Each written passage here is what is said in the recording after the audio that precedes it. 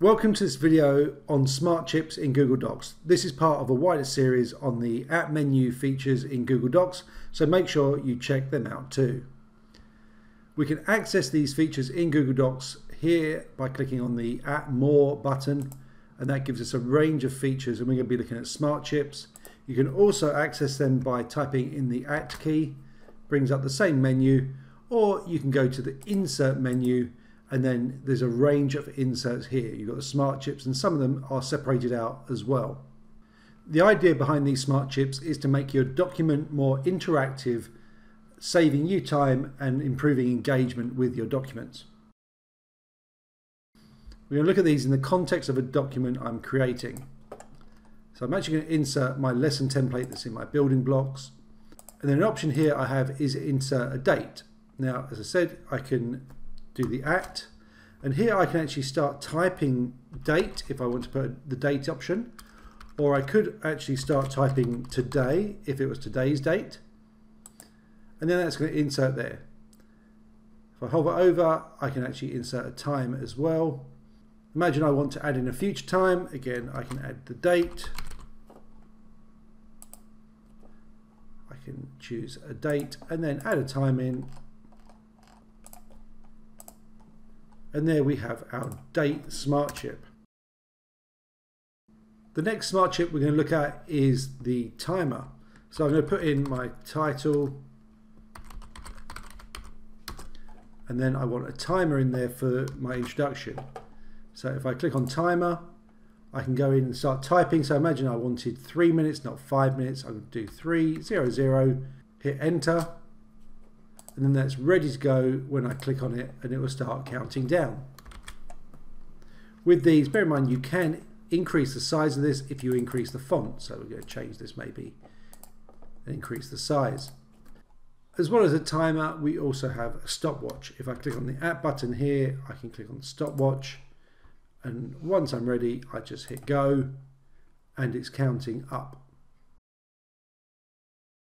The next thing we're going to look at is drop downs.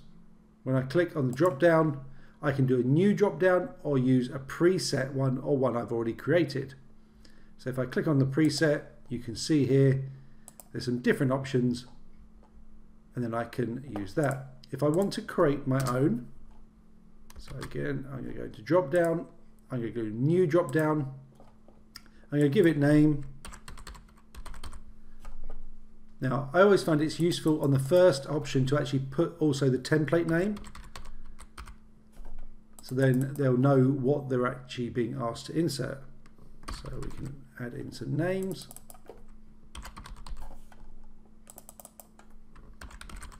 We can move them around if we want to, and we can add some color in here as well. If I click save, you can then see my drop down like so. Here's an example of how you could use drop downs in the classroom. So here we have a piece of writing, and I've gone through and I've created a list of different types of speech. So if I click on the adverb, I then have a choice of choosing a different adverb that I want to put in here, and the same for verbs and the same for nouns. And this is a great structured way in helping maybe your students with their writing. So they could choose something there. But equally, if they didn't actually want this one, they can still delete it and put their own word in as well.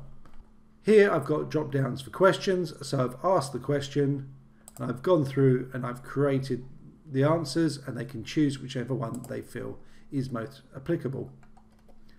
And here I've got an example within a table. I've got a task name. I can choose the person I'm going to assign it to, the progress of the task, like so. And if I wanted to insert a new row, here we go, and I can insert that again like this.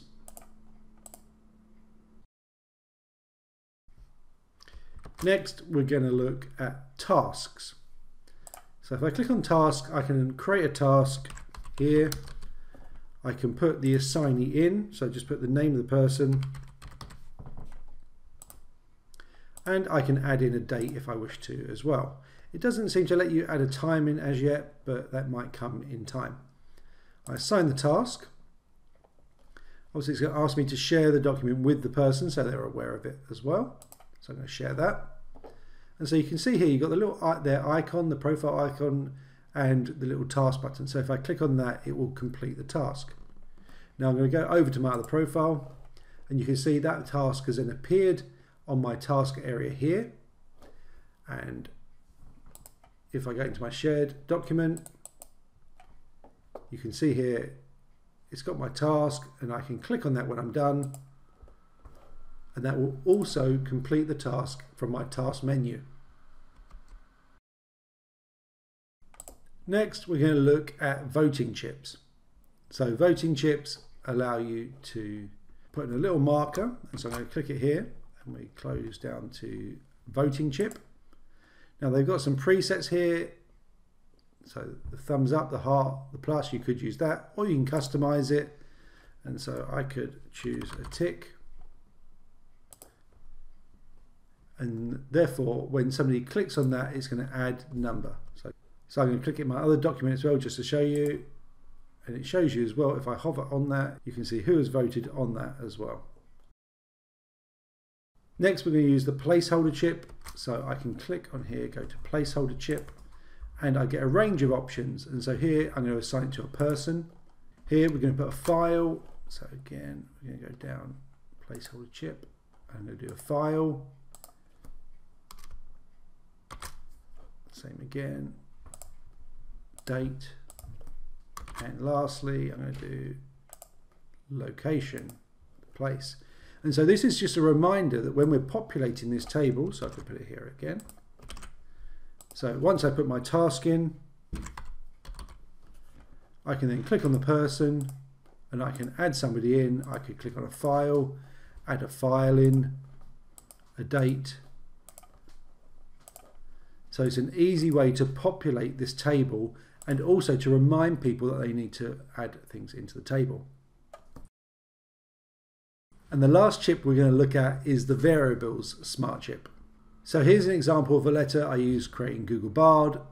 And as you can see, it's already got placeholders in for the subject, parents, student's name, etc. What I can do with the variables, if I'm going to delete this, I'm going to put in the @ I can start typing. I'm going to do variable. It's going to ask me for a name. So this was the student name. I'm going to create that. And as you can see there, you've got the student name box. Now there are other areas this appears. So I can select that area. If I go over here on student name, I can click insert and do that again, wherever that student name might appear. So again, this is a great way of creating a template that you can then use over and over again. It's going to be quite easy. What I can then do with this, if on any one of these fields where I've got the student name in, I can click the button and I can put in the name of the student, hit enter, and it's then populated all the other fields as well. If I want to go in and change this, it's going to change it in the other fields as well. If I need to edit it, I can either edit it here or delete it. Another example I created was in a writing practice similar to the drop downs. And so if you see here, I'm telling the students what I want in each box. So it prompts them to then put in their own adjective. For example, the reason I've created them verb 1, verb 2, for example, is so that if it was just verb and verb, it would actually then populate the same verb in both. So I'd want to make sure they're named differently if I wanted to use them for an exercise like this. So I hope this is a helpful introduction to smart chips, and you can start using them to make your documents more interactive and effective for your students and colleagues.